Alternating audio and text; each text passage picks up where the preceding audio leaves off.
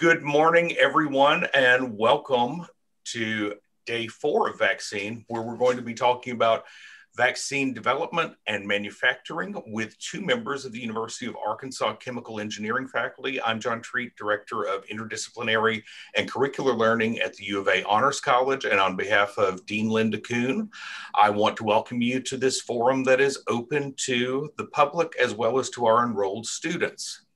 Today, we're going to be joined by 2 experts.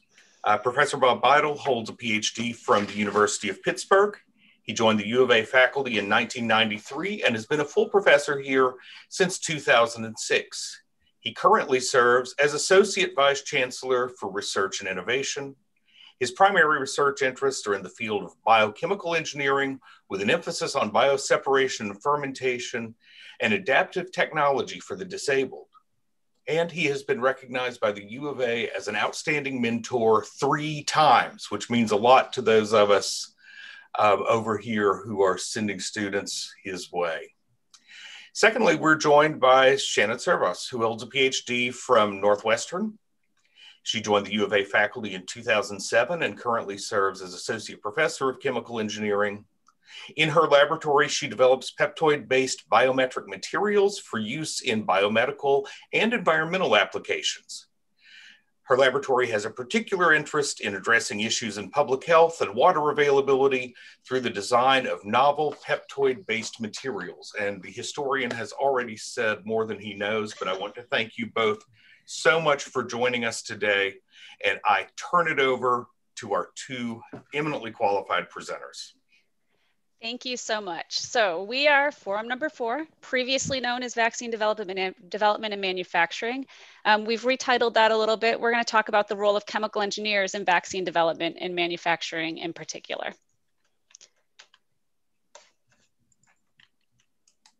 There we go. Okay, so just a little more on our backgrounds. John did a great job giving us an introduction, but as he mentioned, I'm an associate professor in the Department of Chemical Engineering here at the University of Arkansas. I'm also a co-director of the undergraduate research for the University of Arkansas, and I'm a biomaterial engineer. Dr. Beidel is a professor in chemical engineering. He's the Associate Vice Chancellor for Research and Innovation, and he labels himself as a biochemical engineer.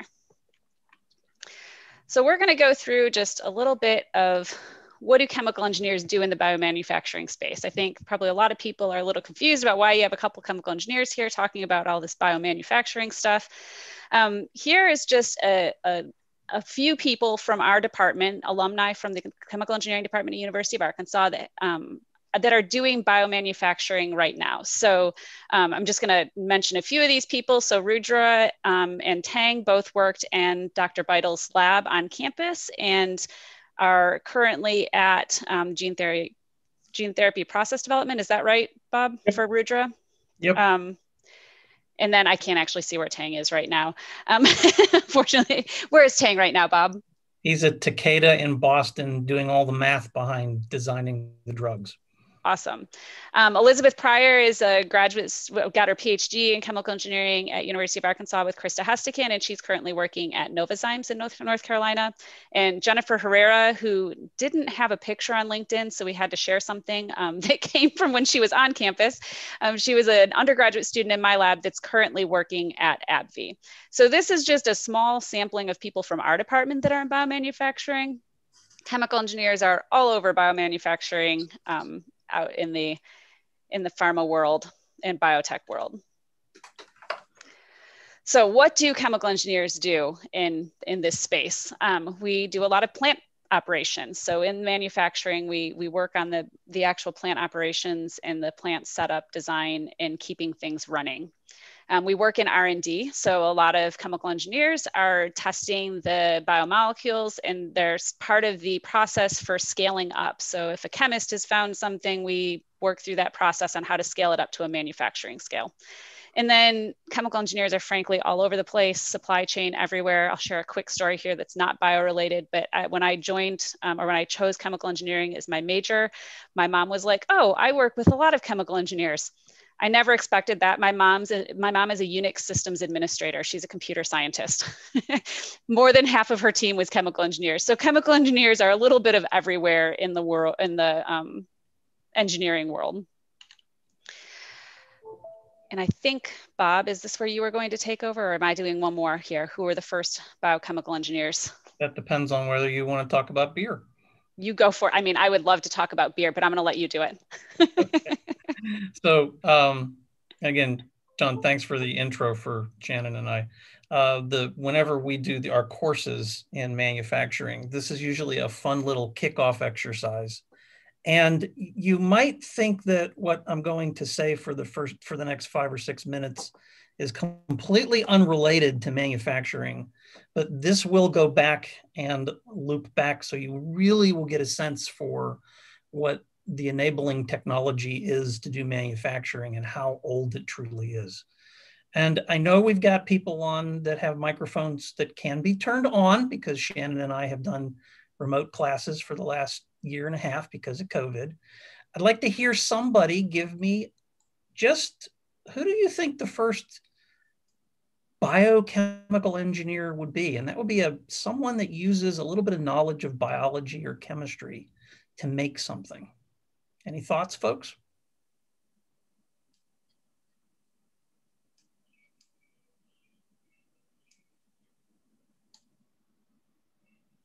No answers. Feel free to use the chat if you're uncomfortable unmuting. Yep.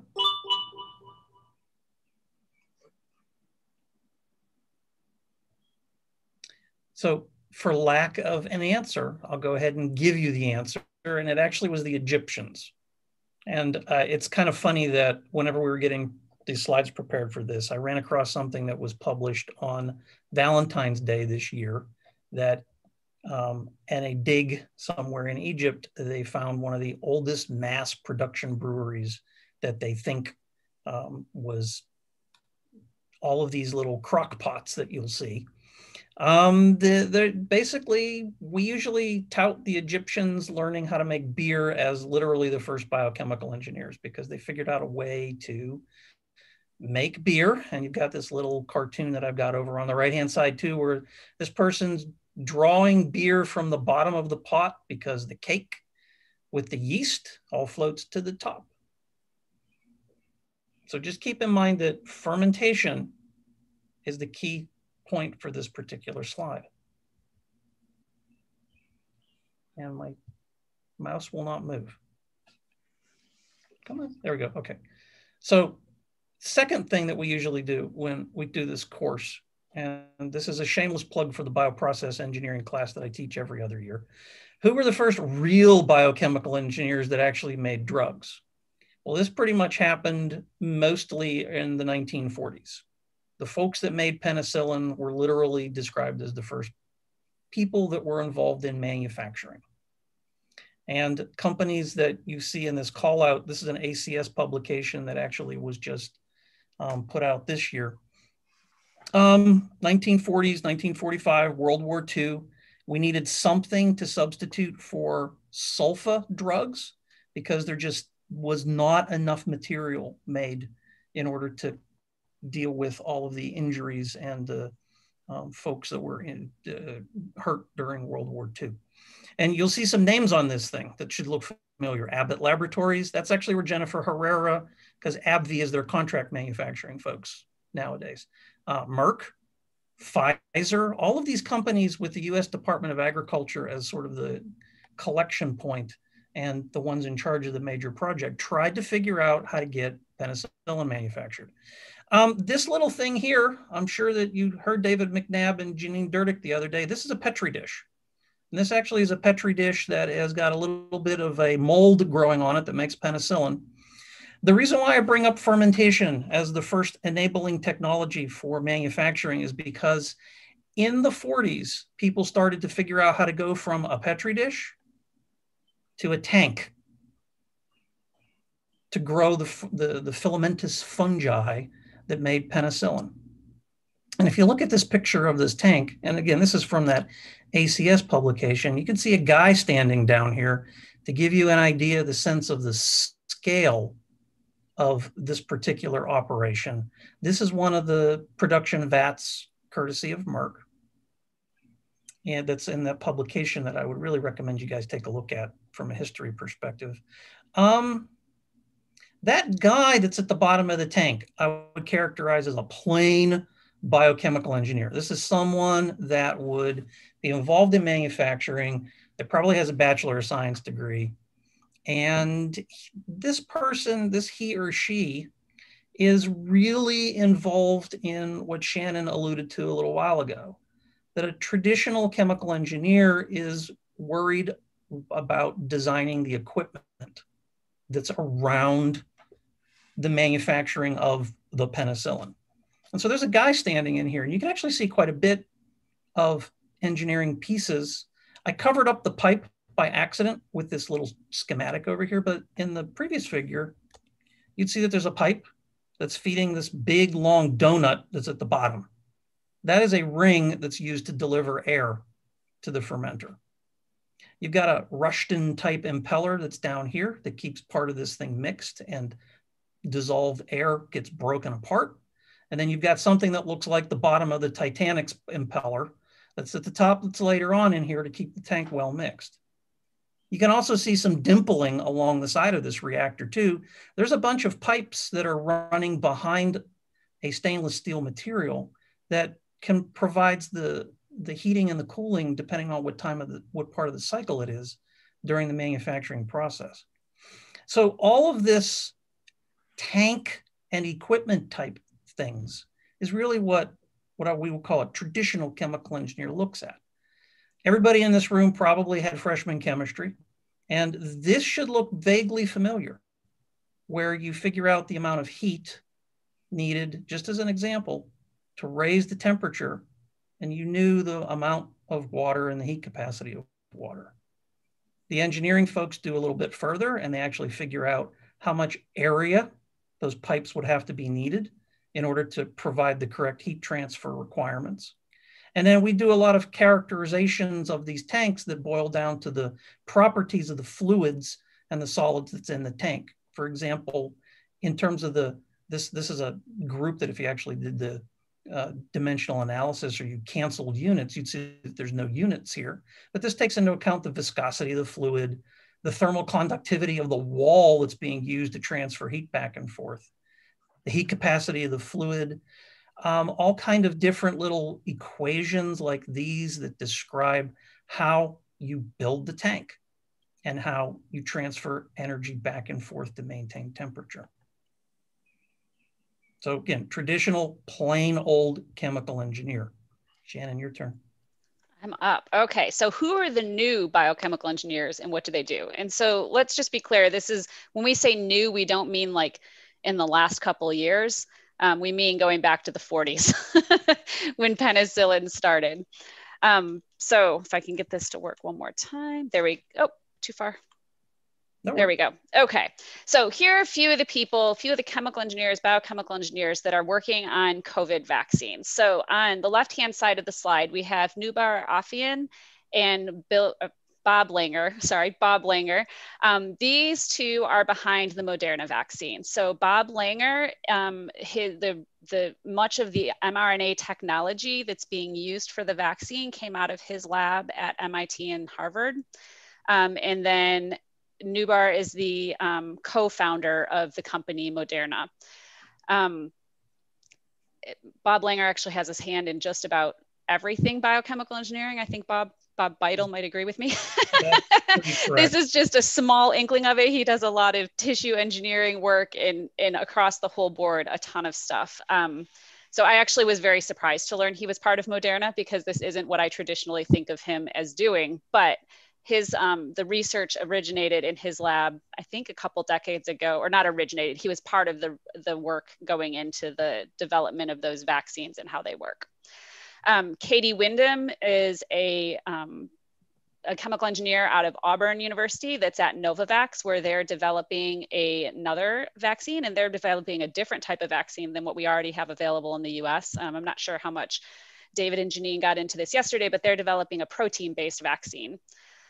And so it'll be exciting to see if we have something on those fronts coming out anytime soon. I know they've done clinical trials, but they've been caught up in a lot of the paperwork and the red tape of getting through those trials.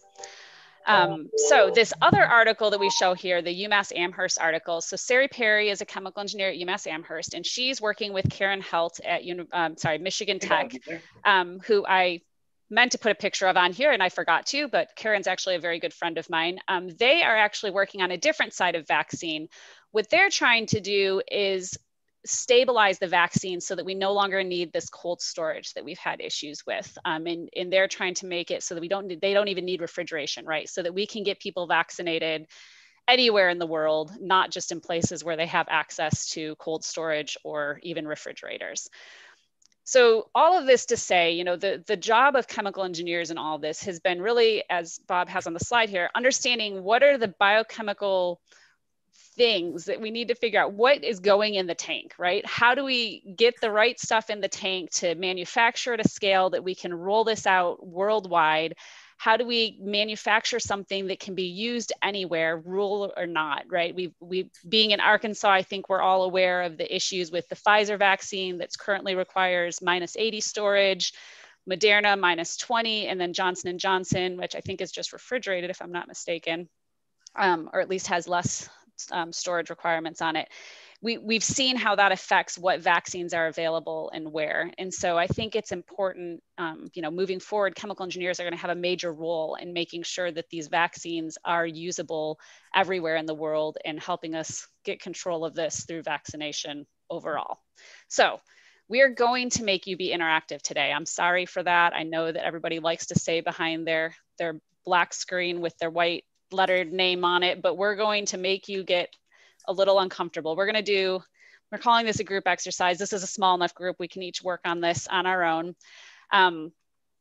What we would like you to do is get online and find your favorite vaccine, whatever vaccine you want it to be, except here are the rules. You need to find the name of the vaccine or the disease that it's vaccinating against, the manufacturer of the vaccine, find some sort of product brochure. If it's used in the US, I promise you the FDA has an amazing product brochure that you can use. Make sure the ingredient list is there. It should be if it's the FDA brochure. Put the name of the vaccine and the manufacturer into the chat box, and you can't use anything that's from SARS-CoV-2. So if you guys, we're gonna give you 5 to 10 minutes to do that. We'll watch the chat and see how quickly you're able to find something. Feel free to pipe in with questions, unmute, whatever you would like. I feel like we should have found some music for this section of it, Bob. What were we thinking? That's probably true. I guess that's true. Anybody down here sing? Anybody sing? John put a good thing in the chat. He says, get ready for your scavenger hunt. So we're going to give you 10 minutes. It's 10:20 right now. Yes. We're going to give you 5 minutes. So 10:25. Get going, folks. Perfect.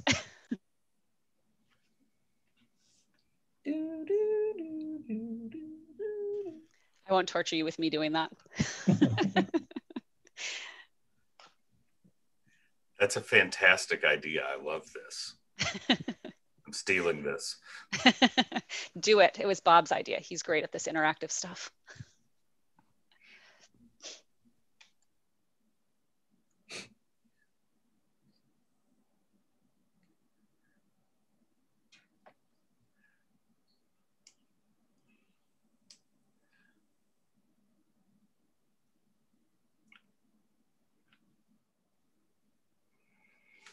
Oh. You're right, Shannon. I'm going to put music in here. Oh. Oh, see, Trish is fast. Good job, Trish. Nice, Trish.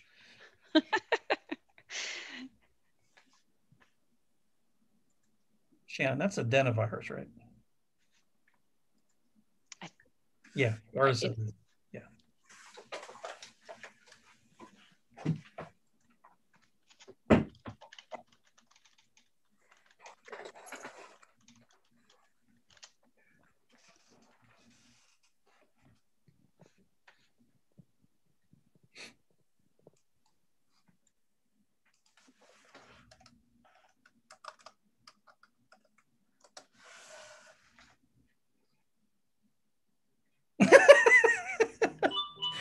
Janine, does that mean you just cheated?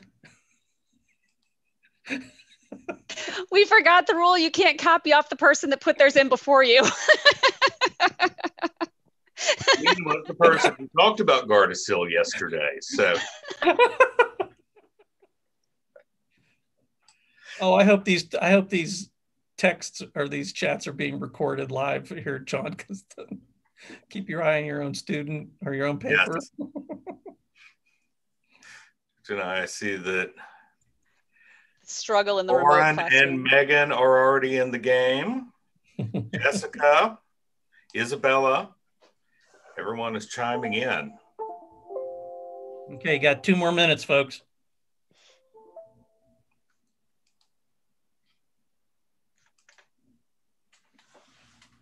Awesome job. I'm impressed.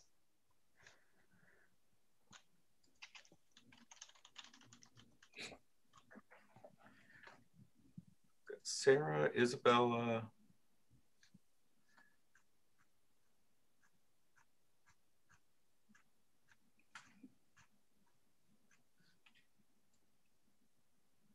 Oh, someone pulled the sock old one. Nice. Okay, 1 minute. I think at this point we have Kevin, Sarah. I think we got. We got a reasonable amount. We can keep rolling. Lauren, we have all the students in. All plus right. Faculty who are playing along at home. Thank you, faculty. Okay, so in the chat, I see, and I don't know, Bob, if you had this blank slide here. Do you want to type some of these in? Well, I was going to actually use the pen if I could. So, okay. What do we have? Whatever. We had Gardasil. Yep, we have Gardasil. Okay. We have BCG. Okay. We have Verivax. Okay. Influenza. MMR.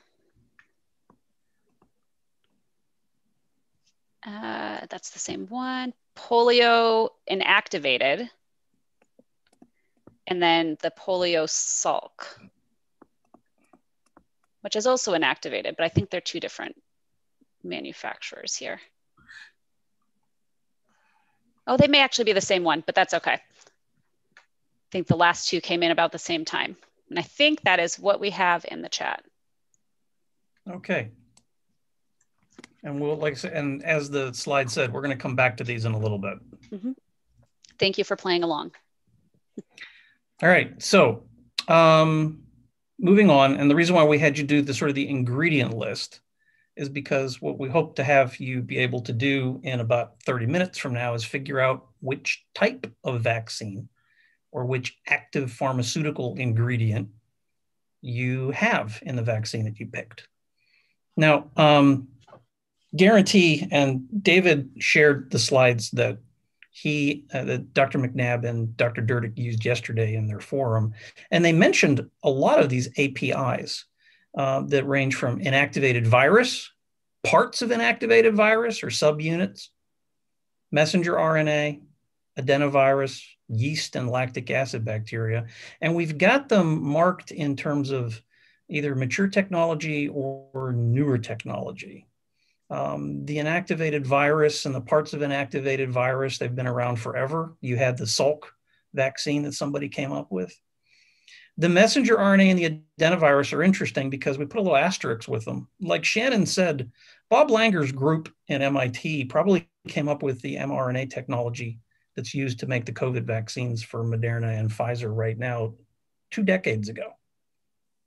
It just never had any traction because there was never any need for the ability to manufacture something very quickly.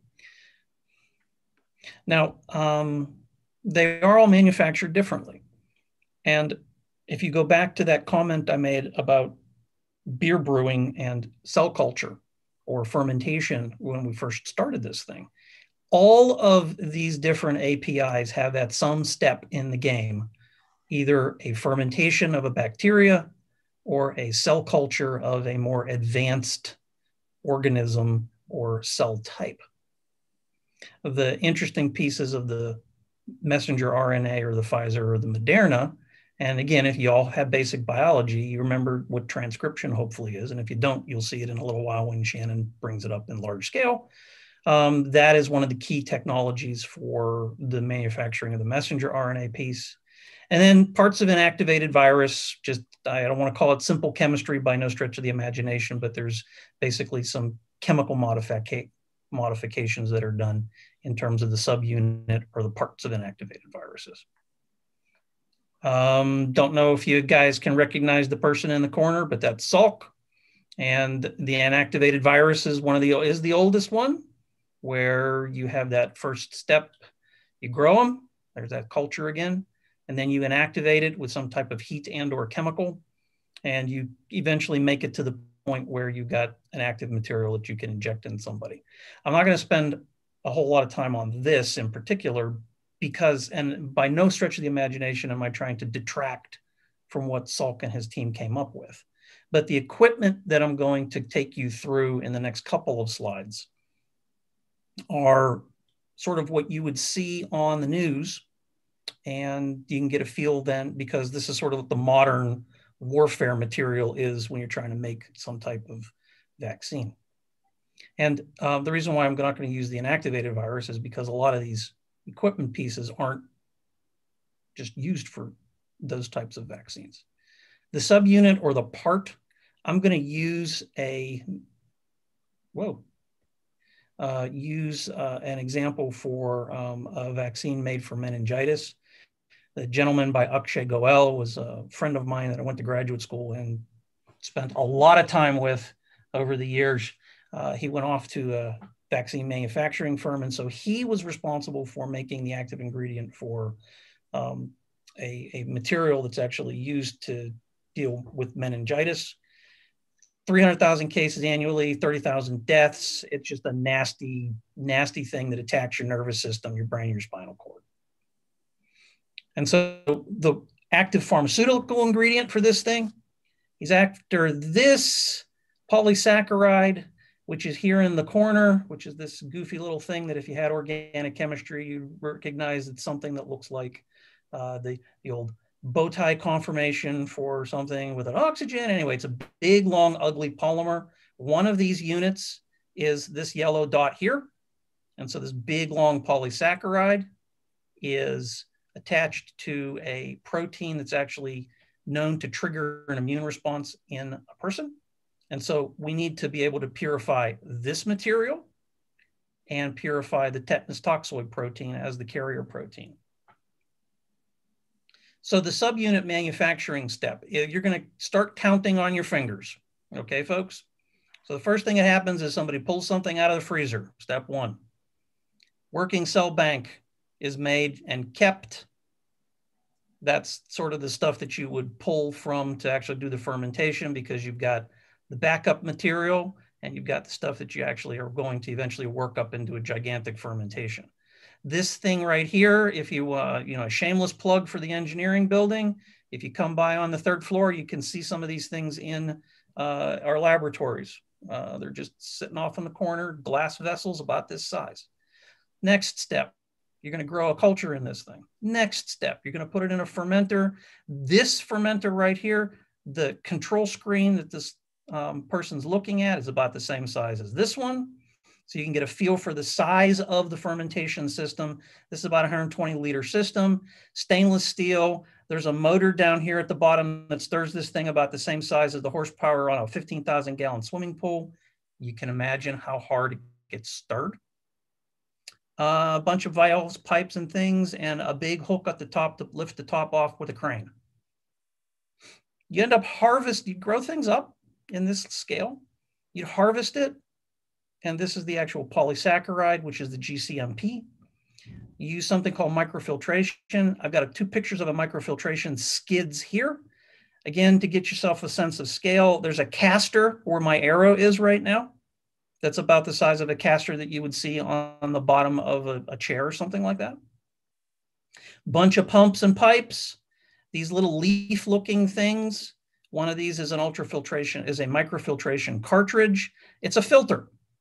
But it's a filter that's got some very specific properties that doesn't let things bind or stick to it. and lets liquid through so you can recover the solids and the liquids as two separate streams. Okay, so again, count the steps. 1, 2, 3, 4, 5. And we've only done the upstream part. We only made the material. We'd like to be able to have something that's clean, because you're not going to directly inject meningitis that's been deactivated into your veins to try and provide an immune response. Next sets of steps. Downstream, you take that liquid that comes off those filters. You send it through a special type of filter called an ultrafiltration filter that starts to separate things based on molecular weights. Everybody in this call probably knows the molecular weight of water is 18.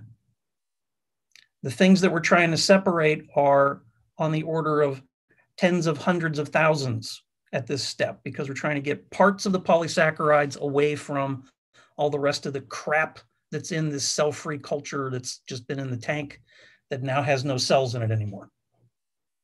There's some chemical derivatization steps that happen. Dang it. It goes through yet another ultrafiltration membrane. Again, the whole thing for ultrafiltration is you pass liquid in, you have a barrier, you take liquid off that's a particular molecular weight cutoff, and then you reject the rest of it. Another chemical step, another filtration step, another chemical step, another filtration step, another filtration step. You can see that the ultrafiltrations are becoming smaller and smaller in size as you run through this particular process. Again, to get you an idea of how big that yellow bead-like string was that I showed you a few minutes ago for the polysaccharide on the initial chemistry step. And then you actually have the purified material. Not done yet, because this purified material that you've made in the tank has to be combined with something called tetanus toxoid protein, which also has another ultrafiltration step when you're trying to make it, because this is the protein that helps prime the immune system in an infant, with this decorating the surface so then they have protection against bacterial meningitis. More chemistry, more filtration, more filtration, more formulation until you're finally done.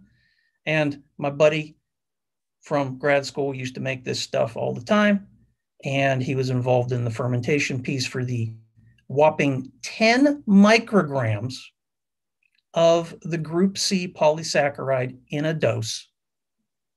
And then that also went along with 10 to 20 micrograms of the tetanus toxoid protein that's used as the carrier material. A little bit of sodium chloride, a little bit of water, a little bit of aluminum hydroxide in order to stabilize the material while it's being shipped and stored. How many steps was that, folks? The answer is greater than 5. Each one of these steps, stainless steel, all kind of interesting little specific hardware, like really nice tanks, really nice skids, and really nice little tiny reactors that are all manufactured. The closest manufacturer for something like this is up in Springfield, Missouri. It's called Paul Mueller. They build these types of materials. The folks that make this particular type of skid is usually Millipore or somebody like that up in Boston. Okay, another exercise.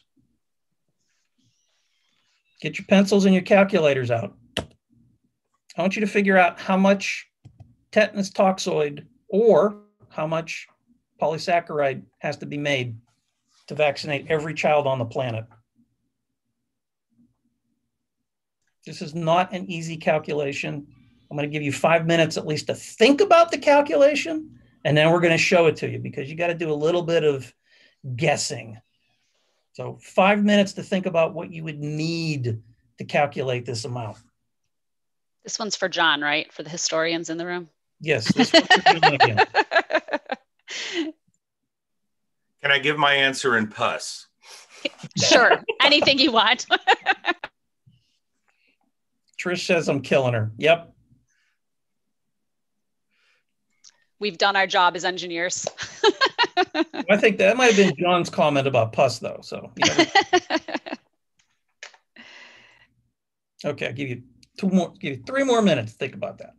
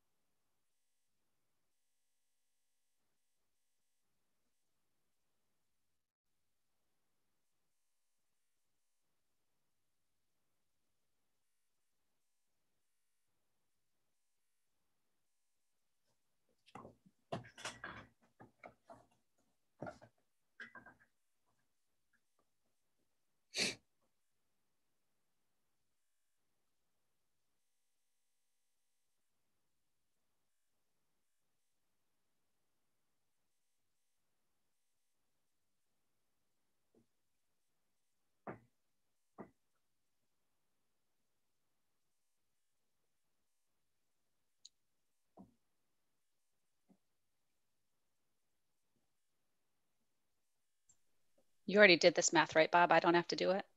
Oh yeah, I did it. Just making sure.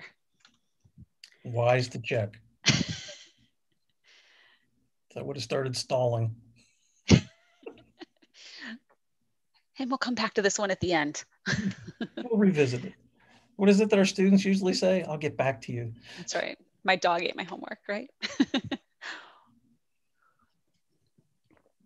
Okay, folks, moving on.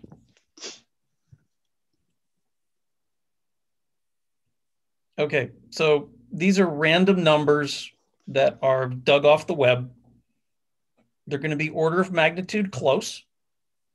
And so if you actually look at WHO, they usually say there's about 20 births per year per 1,000 people on the planet.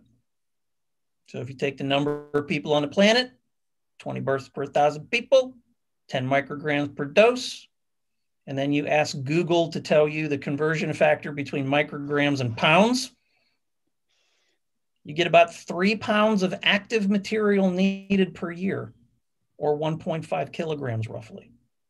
So that sounds like not a whole lot of stuff, but you usually can only make about 1% of what you need in the systems that we just showed you picture-wise. And this, by the way, would be every year. And so again, the idea is to get a sense of scale here, because you probably would need somewhere on the order of 100 to 200 batches per year just to fulfill this one drug or this one vaccine. And now start to even make it bigger, because everybody, when we asked you to come up with different vaccines, other than the one that cheated on Trish's paper, there were 7 different vaccines that were already brought up. And so again, the whole point of this is to think about manufacturing, to think about scale, and to get an idea of the size of things that are involved here. Okay, Shannon, I think it's your turn next. It is my turn. All right, so now we're going to talk a little more. This is probably overlapping a little bit with what was covered yesterday, so we'll try to breeze through some of this. So I think most of us are aware by now that the vaccines that are approved for COVID-19 in the US are either adenovirus, which is the Johnson & Johnson vaccine, or an mRNA vaccine, which is the Pfizer and the Moderna vaccines. And so I think, is this the one that's the same schematic they showed yesterday? Yes, I stole this with David and Janine last night at 11 o'clock. It's funny because this is the schematic I was looking for and couldn't find. So there's so many of them out there right now. So this is just a little demonstration of what's happening when you get the vaccine. I'm sure that David and Janine, or Dr. McNabb and Dr. Durdick, did a much better job yesterday explaining how all of this works than I would do. So trust me that we have these 2 types of vaccines. I'm going to go through just a little bit on each of the types of vaccines. So the adenovirus vaccines, I actually I wanted to show 2 different adenovirus vaccines. So AstraZeneca is also an adenovirus vaccine. It hasn't been approved. That's okay. It hasn't been approved in the US, but it is being used across Europe, Brazil, I believe, and in the UK.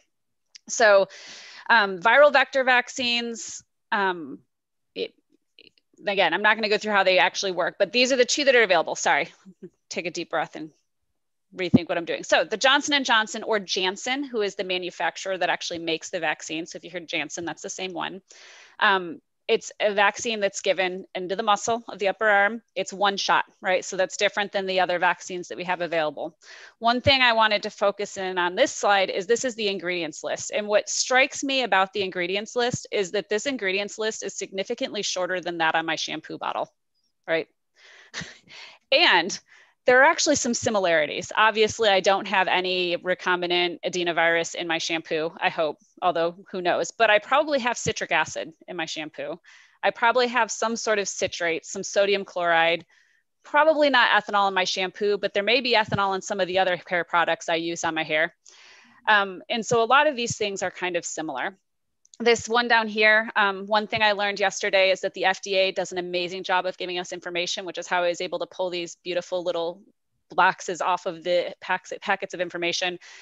The same thing doesn't happen in the UK and Europe. I couldn't find the beautiful information in the same way. So it looks a little bit different because I had to type it in. So the AstraZeneca is actually 2 shots. It's also an adenovirus, but they're doing it as 2-shot vaccine. The reason it's 4 to 12 weeks apart, I believe that their testing was done at 4 weeks, and it's possible that somebody else on this call knows that for sure. But in the UK, they wanted to get one shot in as many people as possible first. So they've extended it to 12 weeks. So between 4 and 12 weeks, you can get your second shot. This is also true, by the way, in some states in the US for some of our shots. So just a fun fact there. It's also a shot into the muscle of the upper arm. I think that's true for all of the COVID vaccines right now. And again, this is the ingredients list. It looks really overwhelming there, but actually only the last 2 lines are the ingredients. The first part is all just telling you that it's an adenovirus that's included as the active, the API, the active ingredient in this. So just these few things at the bottom here. Again, you see some common things, some sucrose, ethanol, sodium chloride, water, things that we see every day. I'm going to get the hang of this right at the end. So this is how adenovirus vaccines are manufactured. So some of this was pulled from Biotechnology Journal. Basically, we start up here at the top with the master cell bank, go through the seed culture. We then have a large cell culture and we infect that large cell culture. We go through some of those same steps that Dr. Beidel talked about already with the centrifugation and filtration to get a product. We then lyse the cells. Centrifuge again, do some chromatography, which is more filtration essentially, and get the product at the end there as well. So when we compare this to the others, so I mean, it depends on how you count these steps. We have what, 3, 6, 7 steps, Bob? 7, 8, depends on how you count the infect step. We'll go with 8. Yeah. Okay, so 8 steps. I counted 21 steps in the process that we discussed for the meningitis. So this looks like a lot less steps. I would guess though, you can comment on this, Dr. Beidel, but I'm guessing that these chromatography and centrifugation and filtration steps may have more than 1 step in there. Is that correct? Probably, maybe yes, maybe no, but there's certainly not 31 to 25 steps involved. Right. So, okay, so this is the process that we go through for adenovirus manufacturing. And that the biochemical engineers get to do a lot of fun stuff with. And let's quickly go through mRNA vaccines. So the first 2 vaccines that were approved in the US, both Moderna and Pfizer, are mRNA vaccines, both shots in the upper arm. One is 2 shots 21 days apart. The other is 2 shots 28 days apart. And again, I show the ingredients list here to show you that it looks, I mean, there's polyethylene glycol, that's all over in our products, hair products, skin products, everything we use, sodium chloride, a lot of the same things that we normally see, but these lists are relatively short. And actually I said shampoo, but I think this might be shorter than the list of ingredients on my ice cream container too. I could be wrong on that one, but not a whole lot of ingredients going on there. And it looks like Dr. Beidel has put the graph of our vaccination rates.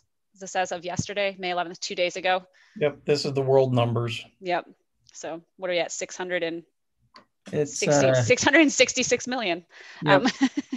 4% fully vaccinated, 8% 1 dose. Okay, that's not great news. Anyways, let's go through this manufacturing process, and then we'll come back to that graph of how many people are vaccinated and tie it in with what we were talking about earlier. So this one is really tiny.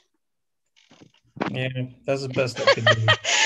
So we thaw the plasmids is the first step here. And then, Bob, I might have to have you go through this because I can't actually see. And then we cut the plasmid. We have the enzyme cut the plasmid, the DNA out, and it's put into, or it's translated, transcribed to mRNA. Yep. And then it's encapsulated into these lipid vehicles that are used to get it into our body and get it into our cells. A couple important steps here. It kind of looks like the way we've written it, like there's not a whole lot of cell culture here, but if I'm not mistaken, this first step is cell culture, right, Bob? You are absolutely correct. So we create these plasmids in cells in a bioreactor, and then we purify them out. We can't see all the steps in this one. There are definitely purification steps in here along the way, either filtration or chromatography to clean everything up and make sure you're getting the right product into your body. But this, for like somebody in my field, this lipid nanoparticle encapsulating the RNA is like the real deal. This is like the most amazing thing. And I don't remember if this is on the slides that are coming after this. So I might, nope, it's not. So I'm not getting ahead of it. The really cool thing here is this is something that we have been talking about in the meetings I've been going to, the American Institute of Chemical Engineers, the American Chemical Society, Biomedical Engineering Society, all of these meetings. People have been presenting this stuff for like my entire academic career starting in grad school, right? This work has been going on for like 20 years and everybody has been talking about this and excited about this, and nothing has happened until we had this like perfect storm of events come together so that we could use this technology that has been in the works for the last 2 decades. So yeah, it's really, really amazing. I have friends that have been working on little bits and pieces of this over the years. As I mentioned, Bob Langer, who is like top of the field in chemical engineering and biochemical engineering. All of these people have been working towards this. There are some great stories out there, and I'm sure some other people have shared them of, you know, people that have spent their entire careers working on this technology and saying it's going to work, and being told, no, we don't really need it. But this was like perfect, right? We have this pandemic, and the first thing we have available, you know, 2 months after the first, I guess it was even less than that, after the first confirmed case of the virus, we had the whole sequence available, and the sequence was put out online and available to the world. And all of these mRNA vaccine people said, oh my God, this is my moment. This is where it all comes together. I have the sequence and I have the technology. And so the speed to get this out was 100% because it was 20 years in the making, right? 20 years that we've been working on these vaccines and perfecting the lipids, the lipid mixtures that encapsulate the mRNA. They've been perfecting all of the other ingredients that go into that for years. And the one thing they missed on that I think we all know by now is storage, right? Nobody thought it would be so fast to come out. And so nobody was worried about how we store these things until we realized we had to have a vaccine that was mass produced and sent out to the world essentially as fast as we could possibly get it out. So I maybe digress, but this is the really amazing part. You know, this is where I've been seeing people present this work for years and how this works and thinking, is this something we'll ever see make it out? And it is. So just a really cool moment for chemical engineers, biomedical engineers, the biologists, the chemists, everybody that have been a part of this. I think it's just a really amazing accomplishment that has happened with all of this. Did you want to add anything onto that before we go to the group exercise, Bob? Just to reinforce what Dr. Servoz said, we're not implying that there's only 5 steps to making the messenger RNA. Right. Okay. Yeah. There is on the order of 20 steps. It's somewhere between the really detailed one for the meningitis that we took you through and the adenovirus in terms of the number of steps. Right. Okay. Okay. So the next group exercise, so go back to that vaccine you chose earlier and identify what type of vaccine is it. I don't think we have this we got one more slide. Yep. Well, okay, you do have it there, perfect. So you have the name, you have the manufacturer already, but what type of vaccine? Is it inactivated? Is it a subunit, adenovirus, mRNA, yeast, LAB? There may be, if it's a protein vaccine, then it falls under that subunit one.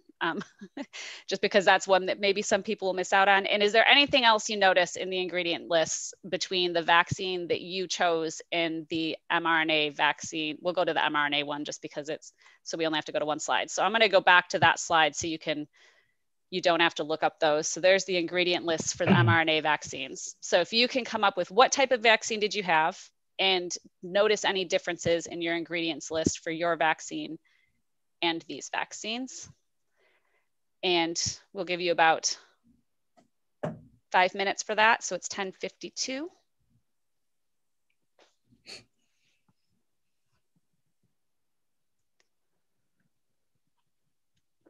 Bob, don't you have some like Star Wars music on your phone or something?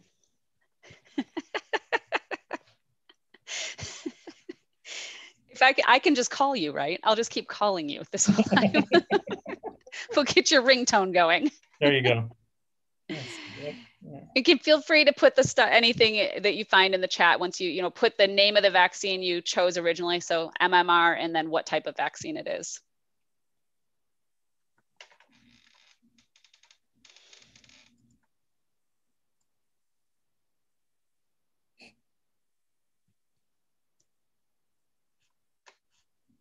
Thank you, Lauren.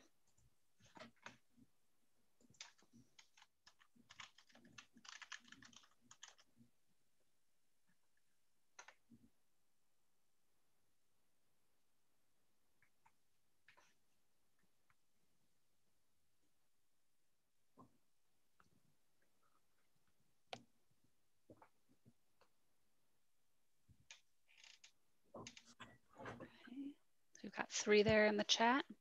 Mm-hmm.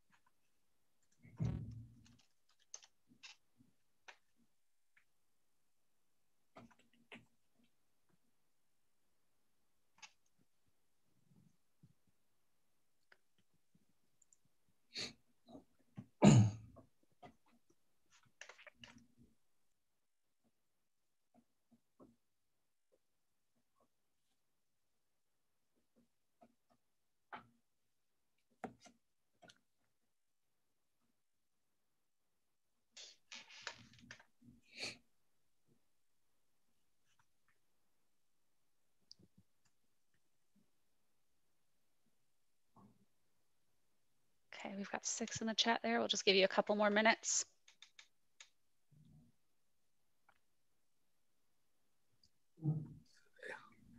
Good. All students are in the game at this point. Okay, awesome. All right, so I see some ingredients lists there. So we have BCG. Let me go ahead if you wanted to write any of this stuff down.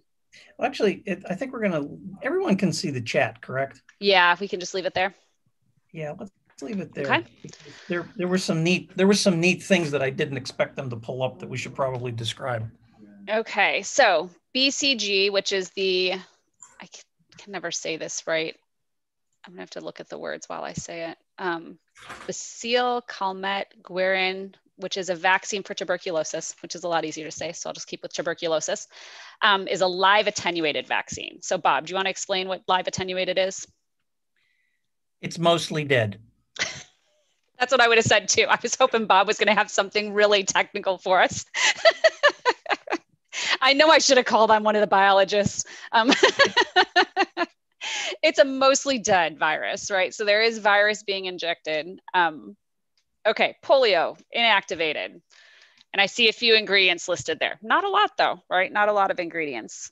Inactivated virus, so basically it's a heat inactivation of the virus. Sometimes it's a chemical inactivation. Does that ever happen for vaccines, the chemical inactivation, Bob?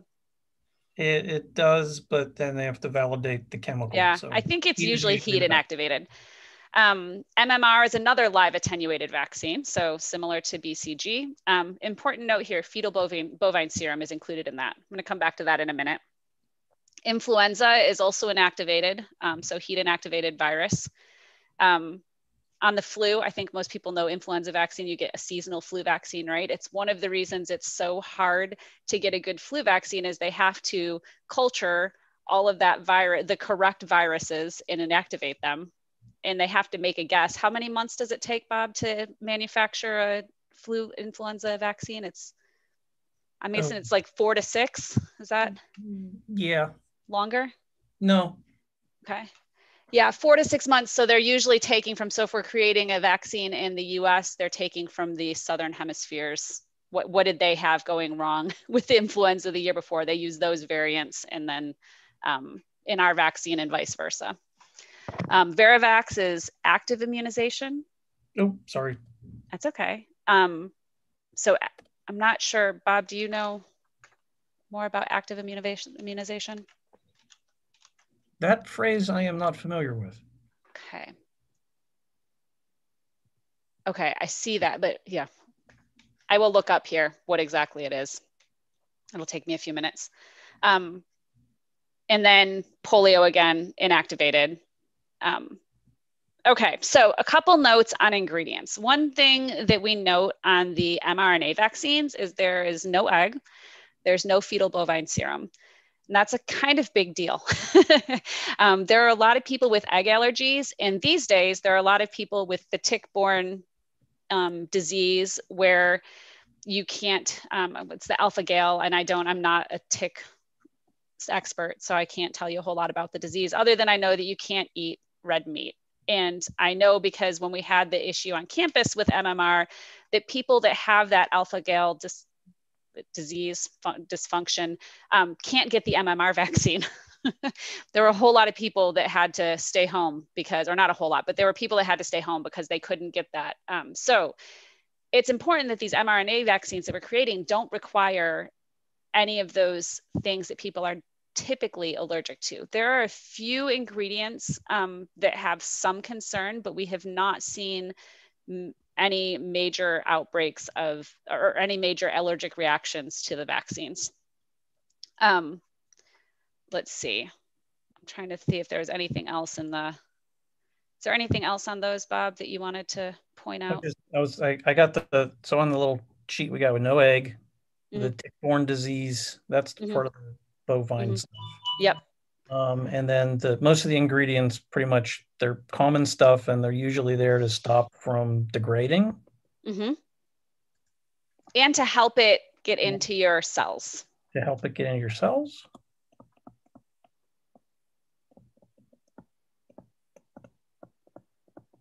And then the last thing, to keep it from precipitating. Storage conditions. Okay. All right. Ironically, Old Main is going off, and we're right on time with what Linda said, because we got about 5 more minutes, and then we can open it up for questions. Perfect. And we're going to end with a bunch of silly photographs. Okay.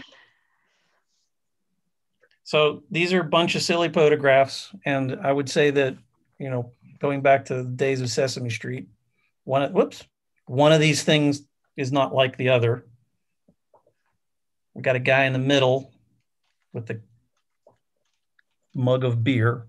This is obviously a brewery in the middle. The other brewery is actually on the right-hand side because of the material that brewer's setup that is actually set into the floor is made out of not stainless steel, like the things on the left. The thing on the left is obviously something that probably someone's manufacturing a pharmaceutical, because they got the hairnet and the lab coat and all that kind of fun stuff. And then that unit that's in the bottom is actually, could go in either direction. You could either use that as a vessel to do the reactions that we had spoken of earlier, and or actually a fermentation itself. Someone threw something in the chat. Let's see. That was me. Oh, okay. I looked it up. Varivax is an attenuated virus vaccine. Got it. It's a live attenuated. Okay. Other random pictures. We can make it advance. Again, those filtration setups, just to remind you of the size and maybe take it back to something that some of the students could have seen in their laboratories. Upper right-hand corner is the core active piece of a small ultrafiltration device. You would put the liquid in there. It's about, you can see it would hold about 200 milliliters, 100 milliliters. You put a membrane in the bottom, you put pressure on it, and you squeeze the liquid out, and you keep the stuff of a certain molecular weight cutoff behind the membrane, and the material leaks through. The scale up version of that thing is right next to it, one of the little skids. Again, you can see the wheels and the control panels and the big buttons. The actual cartridges for the filtration are these 1, 2, 3, 4 little things here. And there's about 4 or 5 square foot in each of those things to do the filtration and the plumbing and all that stuff to get the liquid, the concentrate, and the permeate back and forth. when Shannon went over the messenger RNA and the liposome combination step, this bank of things that these two folks with the blue hard hats are in front of, those are all high pressure pumps that, what is it, 400 PSI, I believe? Is that the number? At least 400, yeah. So when the messenger RNA and the lipids get combined, it's under a lot of pressure. And the HPLC pumping system is what's actually used to get all that stuff mixed. The thing in the middle is a large chromatography column that's about 1.5 feet in diameter. And if you look back in the corner, you can see a couple columns that if you walked into Suresh Kumar, David McNabb, Bob Beidle's laboratory, this is about the scale of the stuff that we have in Shannon's laboratory too. And then this last item is a chromatography column that's been converted into a fish tank. And this is actually in Springdale, Arkansas. It's at Now Diagnostics. That's where I did my sabbatical in 2019-20. So that's the fish tank that I walked past every day. Where are chemical engineers involved in vaccine manufacturers? We're pretty much everywhere. You know, we're the coolest engineers on all planets. We understand the components, the math, and then the biology. And our unique piece in this whole puzzle is to figure out how to scale it up to deal with the needs for the capacities. And we're going to leave 2 cartoons on the screen and start opening up for questions, John. All right. Oh, those are good. Thank you. This was incredibly informative. And now when I cut through Bell in the Rain, I will feel like I know much more of what I'm seeing. So, let me see. We had some very good questions for today, some of which are very on point about things we talked about today, and some more general questions. And we've been giving space for those more general nagging questions that everyone has out there. And I want to start with one of those general ones. Hey, John? Yes. Before you start into the questions, Janine and David, if you're still online, feel free to chime in if Shannon and I need a little help. Yes, please.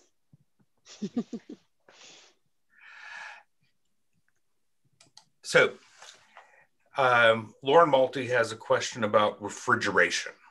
Lauren, if you want to unmute and ask your question. Yes. So I read from one of the readings that vaccines are half of vaccines are wasted annually because they are not kept cold. So I was just wondering, if a person is to receive an unstable vaccine, what could happen? You want to take that first, Shannon? So, yeah, I mean, I can say what would happen to the vaccine itself. So if it's not refrigerated, it depends on what type of vaccine it is, but there's a good chance that the active components that your body creates an immune response to will no longer be available in their correct structure, right? So let's say that there's, a protein on the surface of the virus. It has a very specific structure and way that it's folded. If it's stored at higher temperatures for too long, that structure will start to unfold. And then what your body creates antibodies to would not be the same as what it would see if you were exposed to the virus. So using flu as an example, if it unfolds, you have antibodies to that unfolded protein, but when you get infected with the flu virus, the protein that it sees do not look the same as that protein, and the antibodies may not work against it. Bob, does that cover one part of it? That's the biology and the biochemistry piece. Yeah. The only thing that I would add to that is this is the whole reason why the doses get thrown away that have not been refrigerated properly or stored properly or are wasted at the end of the day because not enough people have signed up to get the vaccine. Those vials that you see that show up on TV, when they get pulled out of storage, they have a certain amount of time and you've got to get rid of them at the end. So you don't have people who aren't vaccinated in the way that the drug was intended for, and all the studies were done to make sure that it's going to work if you keep it at a particular temperature and you don't abuse it. Mm-hmm. So it's better to throw it away. And I'll add to that, you know, all of the recommendations for refrigeration and storage were based on the initial tests that were done between, let's say, May and September of 2020. Pfizer in particular has been working really hard to see how stable their vials of vaccine really are. And they are much more stable than they originally thought. So I think we've already seen some changes approved by the FDA to the storage conditions. And I think that's going to continue without any changes to the ingredients, just because we were in such, I mean, I don't want to use the word rush, but we were in a rush, right? We wanted people to start getting vaccines in arms, and especially for those medical workers and healthcare workers. So it was approved with a set of conditions that they absolutely knew would work. And the studies continue to make sure that we can maybe loosen that a bit. And David, you may know, is it -20 for Pfizer now, or is it just a length of time that changed? They've applied to FDA for approval to move to -20. I don't know if it's reached final approval yet, but they have submitted the data showing their vaccine is still is stable at -20. Yes. Okay. All right. Isabella Stark has a follow-up question on other barriers and boundaries in vaccine development that we're learning about. Isabella, you want to unmute? She's having mic difficulties, so she asked if you could read her question. I will be glad to. She says, beside cold storage, are there other boundaries in the development and transportation of vaccines that have yet to be overcome? Or maybe what other boundaries have we overcome in the process of developing and stabilizing vaccines for their increased mobility? Okay, so I'll take a cop-out answer and take a stab at this. Ask Ashley in 3 days. That's what I was going to say too. I think that when you guys cover supply chain, there will be a lot more that they can talk about there. So we've got questions about waste. And there's another question that's a little more supply chain. So a question from Kevin Liu on the UMass article. Hi, yes. My question is, if the problem is keeping the vaccine cold, why is it still difficult? And I understand now it's just because of accessibility to cold storage, but how much effect has this problem affected our count on current vaccinations? So I can take a first stab at that if you want, Bob, or go for it. Okay. So campus. I'm sorry. I can finish up with campus. So yeah, go ahead. Okay. So with the cold storage, I mean, yes, the biggest issue is accessibility. And the biggest issue there was, the first vaccine that was approved was a Pfizer vaccine, which required -80 storage. So I don't know about you guys, but I don't have a -80 in my home. And I have one on campus, and anybody else that has one on campus knows what a pain it is to keep them up and running. They are very persnickety beasts. They have a 2 condenser system. Generally, there are different types, but the most standard -80s that you're going to find have a 2 condenser system, or 2 compressor system, sorry, a 2 compressor system that brings it down to first around -50 to -55, and then the second compressor brings it all the way down to -80. That's a lot of equipment. It takes a lot of juice. If the power goes out and my -80 is on the same circuit as anything else, the whole circuit blows when the power comes back on, because it takes up so much power to get it restarted. So -80s are not a minor thing. We were very lucky in Fayetteville, I will say, that we had pharmacies in the community. I'm pretty sure the city of Fayetteville purchased at least a couple -80 freezers with their funds. I know Collier's purchased some -80s. We were really lucky in our community, I will say, that we had such access to -80 freezers.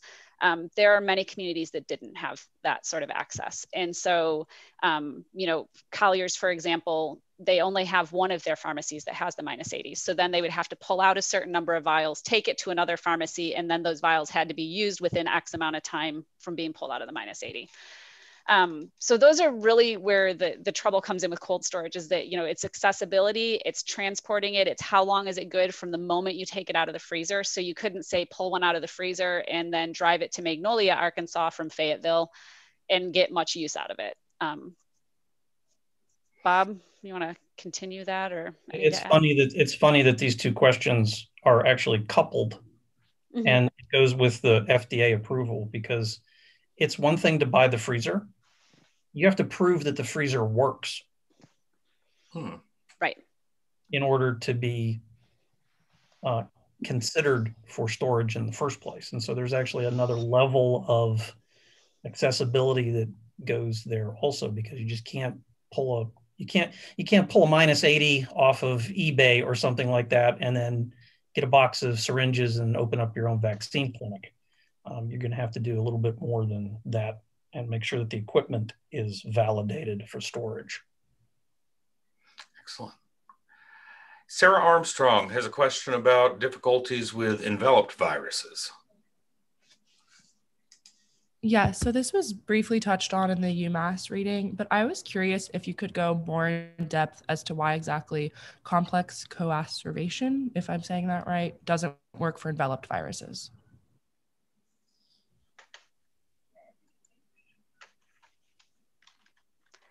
Now I'm gonna have to make sure what that word is that Bob, do you have this or no? Do you want me to? No, I'll be honest with you, I didn't read the article.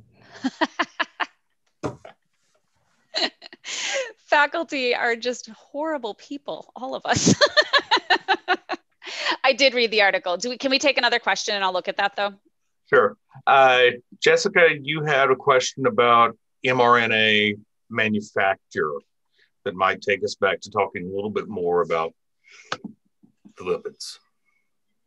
Yeah, I asked, does the new technology that was used to create the successful mRNA COVID vaccines make mass manufacturing of the vaccinations even more difficult than the prior vaccines? So maybe you can say a little bit more about that. Yeah, got process. it. Okay, I can probably take a stab at that to begin with. So the short answer is no. I can think of no, and this is also, I'm saying this from the standpoint of watching the news, reading the news, and then keeping in contact with some of the folks that we've got that are alumni that actually work at Pfizer and Merck and a couple of other places. There really hasn't, the things that were short on the supply chain are not so much the reagents, because when you make the messenger RNA from the DNA, you're doing laboratory experiments in reverse you basically are using the same technology that you would see in any of the laboratories, either the Vital Lab, the Servos Lab, the McNabb Lab, the Jurdick Lab. But there actually was a concerted push for the folks that were supplying those materials to us for research purposes. We started getting notes that made perfect sense that says, your order's not going to be filled for 2 months. We're putting your research on hold so we can go ahead and make the vaccines. Still getting those messages, by the way, just to be clear. So it depends on the way you want to define shortage, because they made the wise decision to shift the supply chain towards where it actually was needed for public health response. Now, the silly part is, you'd be surprised, but there was a point about 3 or 4 months ago where the talk around Northwest Arkansas was not so much as being able to get the vaccine supply, but getting the syringes that were needed in order to stick in your arm. And so there literally was a contingency plan for some of the folks that are on this phone call to donate, several crates of syringes that are in the laboratories around here that are sterile and they've been validated and all that sort of stuff. They never had to do it, but plan was there.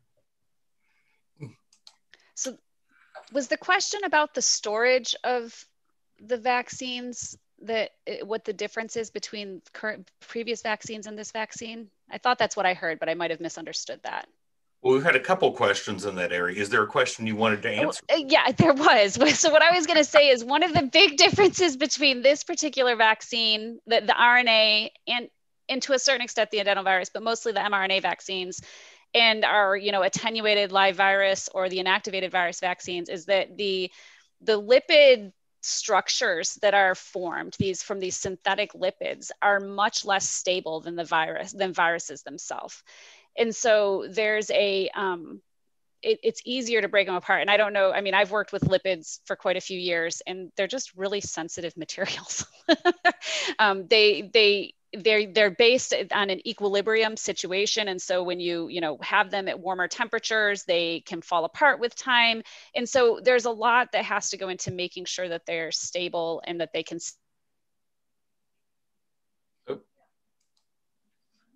I think we have frozen Shannon. We'll give her a second to free up. Can everyone else hear me? Someone will give me a thumbs up. All right. All right. Well, we're unsticking Shannon. Frozen talking about freezing. Sarah, you had another good question about manufacturing and ingredients. Yes, thank you. So what recommendations would you give besides using more naturally occurring proteins to more easily facilitate vaccine manufacturing and or maintenance? And which do you view as the larger obstacle? Oh, I think I finally am back on. Okay, you're here. Okay.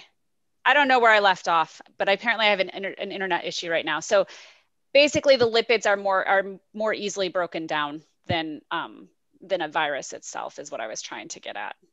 I'm not sure where I cut off though, so I'm sorry for that. Sarah, you want to repeat your question? Repeat yes, it. I will. Read a little slower, please. Okay, yes.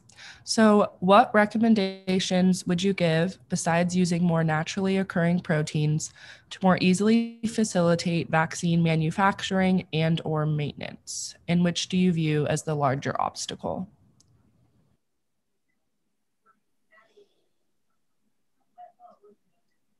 Well, let me make sure I understand the question correctly. So you're asking really whether or not the manufacturing of the vaccine, or I'm sort of missing the point of the question, because let me go ahead and maybe...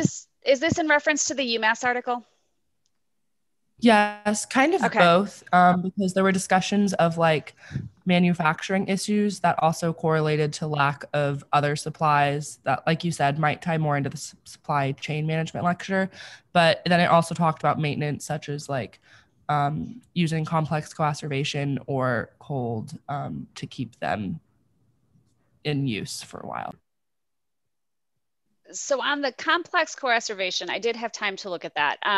And so what they're saying is that it doesn't work well for viruses that have a lipid or fatty layer around them, because the materials that they use in the coacervation, the things they add to the mixture, break down that layer, right? And so it wouldn't work well for many of the viruses that are in vaccines, and it also wouldn't work well for these mRNA or adenovirus vaccines, because they're similar to an enveloped protein or an enveloped virus. The material on the outside is.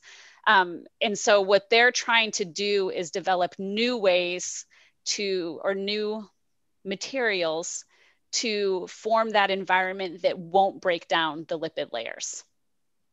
Does that make any sense at all, Sarah? I'm sorry, that's a lot of big words in there. No, that makes sense. Thank you. And then Bob, do you want to take the other manufacturing stuff, or did that already get covered? I'm not sure. I think you may have, maybe. Okay. Let's put it this way. Sarah, did Dr. Servas answer your question? Because I'm still, still a little confused by it, honestly. All right. We have a few minutes left, so I'd like to say, other members of the university community, if you have questions or comments, or students, if you'd like to ask a question from the presentation and not from the readings, now's the time. Feel free to either unmute and ask directly or to put it in the chat.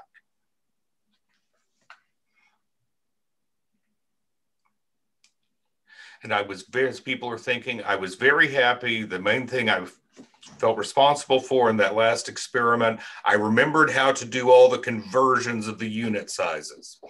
There you go.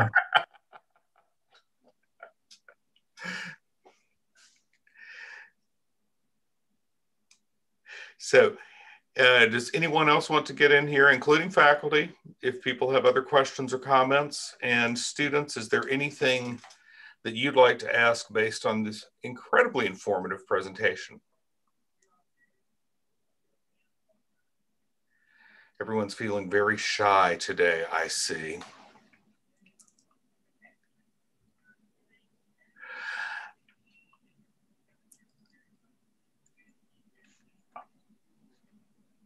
We could talk about beer. Well, hey, we could talk about beer is the coming thing. I think that was one of the Trappist breweries you were showing a picture of. Judging from the design and the stained glass in the background, which are always great favorites of mine. But where do you see, just as we're talking about our flagship mission always, and the two of you are intimately involved in innovation and research at the university, where do you see the U of A's role in the future of projects like this? And obviously, we've turned out some great scientists who are working on it.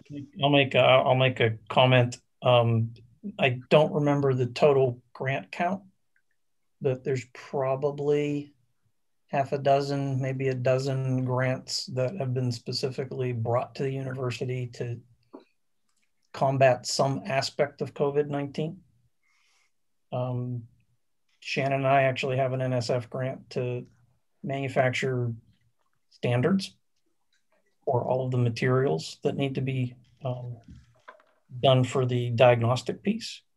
There are people on this campus that have that are working on little widgets like she and I are, to people that are doing the supply chain stuff to figure out how to distribute it quickly, fast, and that sort of business. Quick plug, there's also a project on campus that I'm a part of where we are doing a seroprevalence study. So if you get an email that looks a little bit like a spam in your box saying, please schedule an appointment at the union so we can draw your blood and see if you have antibodies, go sign up. I don't think we're full yet. I signed up for it. I was on the list. They wouldn't let me sign up. That's a beautiful shameless plug for biological. Wasn't that? Yeah. Biological sciences and chemical engineering working together, because that's and industrial. Sheng Fan is part of that project as well, who I think is speaking later this next week. We have a question on the chat from Jamie Walker. Where did the 21 and 28 day time periods come from with regard to the second vaccine? David, do you have a great answer for that? Because I don't have a great answer. Oh, I got a great sarcastic answer for it. Me too. I'm trying to avoid those for a moment. David might have like a great scientific answer. We like sarcasm over here in Gearhart. So I don't know the facts, but I suspect this was each company's individual choice during phase 1 clinical trials. They set this up.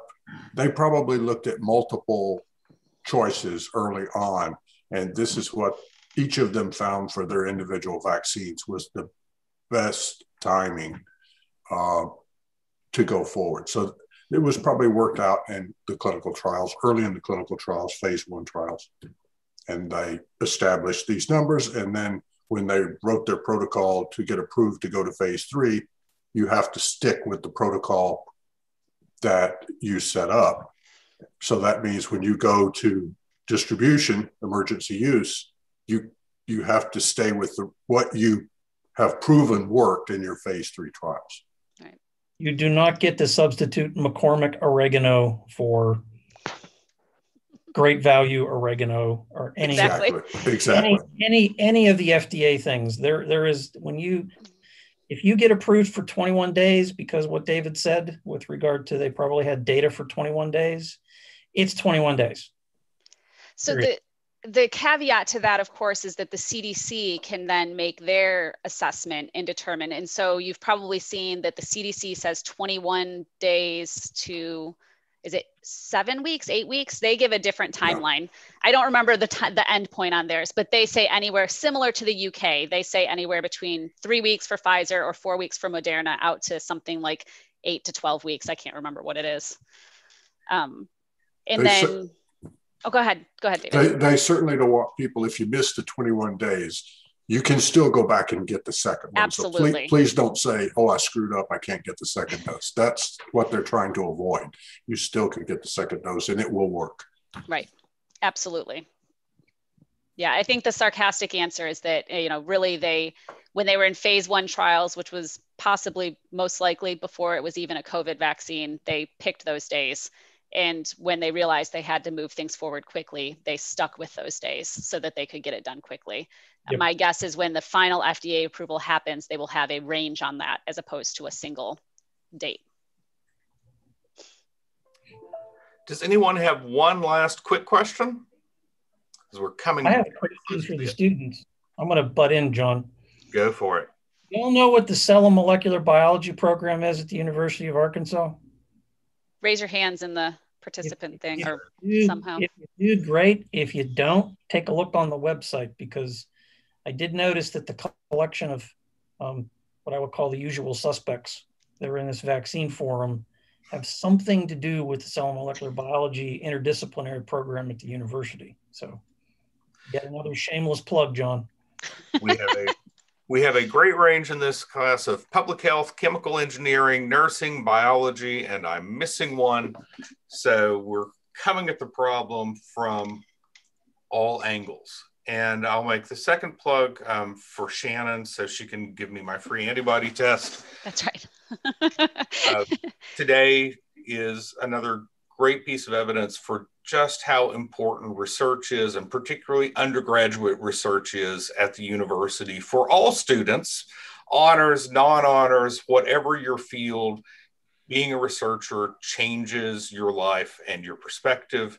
And we would like to thank our super fine examples of fully grown researchers today.